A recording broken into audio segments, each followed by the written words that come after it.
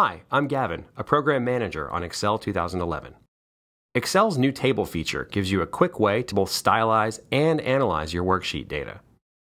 When you add a table from the Tables tab, drag out the number of columns and rows you want, label your columns, add your data, and you're ready to sort and filter by using the filter buttons.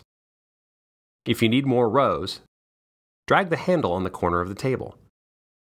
To apply a different style and use any of the table options on the ribbon, just click inside the table. And if you decide you don't want the table functionality any longer, the Convert to Range option will take care of it for you. To learn more about tables and managing data, check out Help and the Office for Mac website.